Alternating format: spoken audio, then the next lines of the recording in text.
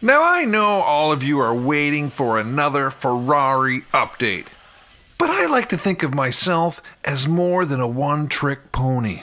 And quite simply, the work-life balance can't always tip in the favor of fun. Or can it? How about we have fun while doing work? So I've got this nice little pocket right here that I am going to attempt to build a winch-based tire elevator. Jumping right in, because that's just the way I roll. My elevator is going to be 16 feet tall by 3 feet wide. And I'm going to use this existing structural beam to anchor it to. Looking from the side, I'm just going to create a little carriage or sled, 3 feet squared. That's going to go up and down. Pretty simple, right? Now, this isn't meant to be an educational video. I mean, if you get something out of it, that's fantastic. But this is more about the journey. And as always, you are welcome along for the ride. So we're going to start off with the A-frame, the structural backbone. I am most certainly not an engineer. I think I'm pretty handy, but I default to overbuilding things. And I've learned that one of the greatest skills is to measure things 3 times before I cut them. And I know to test things before I pick them up in case they're hot. Why yes, I have learned that the hard way. On the bright side, I'd probably be a great thief because I wouldn't leave fingerprints anymore because I've removed all my skin. I've made this A-frame out of 2x2 by 1/8 wall square tubing, and I'm going to use a combination of MIG welding and TIG welding today. Well, that was the easy part, and now I'm going to set this A-frame aside while I work on my carriage, made out of 1 1/4 square tubing. The old bandsaw behind me. That bandsaw is very versatile, but unfortunately it's kind of wobbly now. The guide is not much, doesn't have much use anymore. And that chop saw is also very old and angry. 3D printed 45-degree angle piece. Works very good for drawing scribing lines. Carrying on with my tradition of making the tools I need is this simple angle iron square that I made a couple years ago. It's really accurate and allows me to clamp all my material to the square.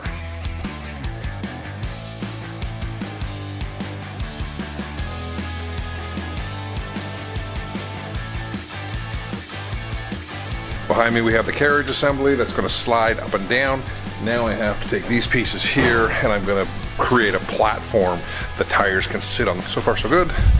Over there, that's the actual backbone of the system that we're going to put up later. I'm going to move that over onto the table in a bit.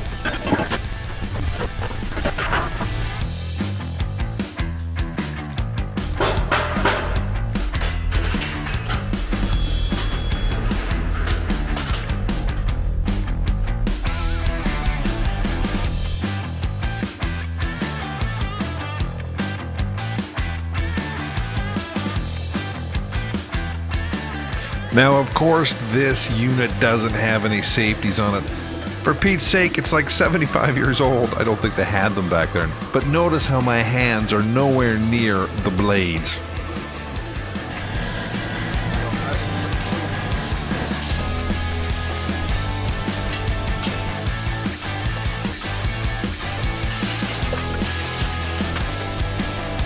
All right, so I got these wheels, these casters off Amazon. They are a heavy-duty 2-inch caster. Right here, I'm just going to disassemble them and use these wheels. They're supposed to be rated at about 700 pounds each, so they should be able to do the job, no problems.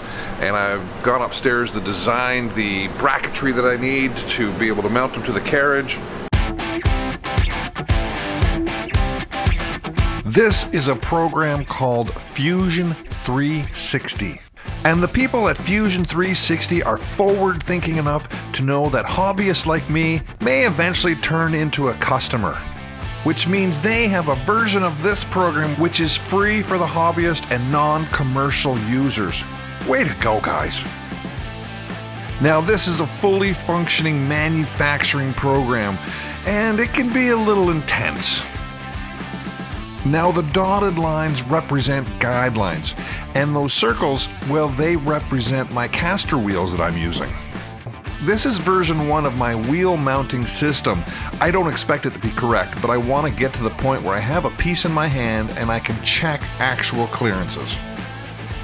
The previous screen was the design environment, now I'm in the manufacture environment. Right now I'm simulating the tool path that my plasma cutter head will take.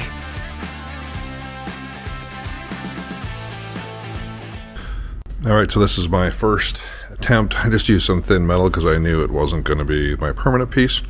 And just looking at my design and figuring out whatever else I've got to put here. Going to put a second wheel here because all the load is going to be right there in that spot right there. So I'm just going to kind of make the bracket come down here and make a more encompassing, girthy piece there. Down on this end, the load will be on this wheel, but up at the top end, the load's going to be on that wheel because the unit's going to be trying to turn out like this. So, got to go back to redesign. The center hole is my desired position, but I've created a slot so that I can move the wheel back and forth, I can adjust it, and if I need to service it, I can back it away, get the wheels out without having to take the whole carriage back down. As previously indicated, I'm adding my second wheel now. Wow, what the heck happened there? That got complicated real quick. You know, just as a side note, I'd like to discuss something else. A lot of people ask me how do they get into making stuff. They look at a diagram like this and say, wow, that's way over my head. Well, guess what? I don't actually have any formal training other than being a mechanic, which certainly does not qualify me to do this. If you have any interest in getting into this whatsoever, you need to start off with a 3D printer, in my humble opinion. This is my second 3D printer. It's made by FlashForge. It's about $500 or $600. You can't go wrong. And while you may have to start off printing princesses because you only carry the X chromosome and you never had a boy to make like trucks and stuff, eventually you'll get to bigger projects. Now back to our regular program. This is my design for the upper wheel mounting brackets, and all the extra pieces there are just support so I can kind of close the wheels in. You'll see it in a second. Now, just in case you haven't seen my previous videos on this table, this is a Langmuir Systems personal plasma CNC table, and I love this thing.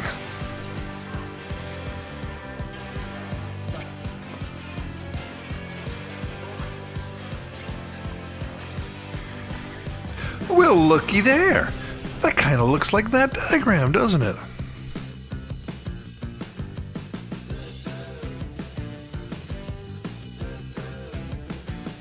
Okay, so this is bracket number 1. I'm just piecing it all together. There are my wheels. I'm going to tack weld it all up and pull the wheels out so I don't overheat the wheels. Just using them there just to kind of hold it all together. It's holding together without the wheels, but just adds a little bit more squareness when the wheels are in.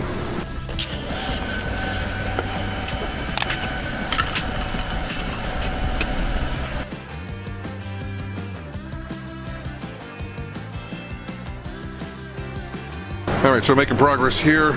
That is the top mount. I have the other top mount, the opposite side, which is going to go down here. And then I'm going to tie these two together. Lower, lower, just giving them a quick grind.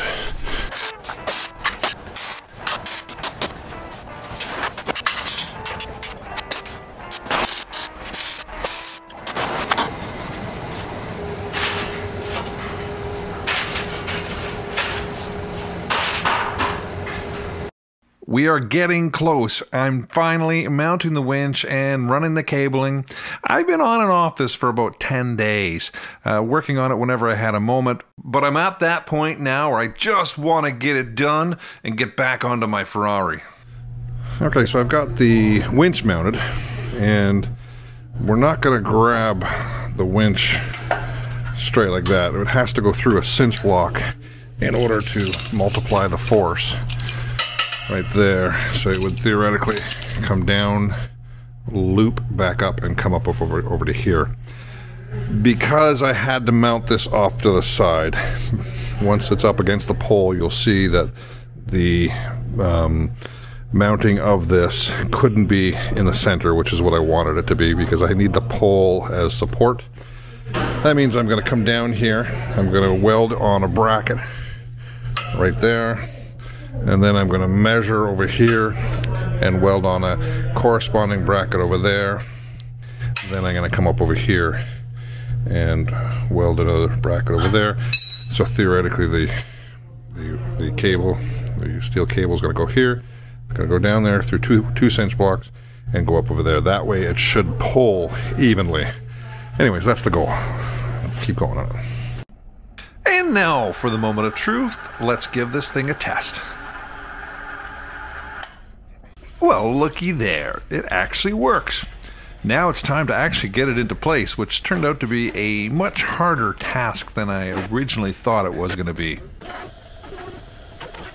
Now I know what you're thinking. I have a forklift. Why do I need an elevator?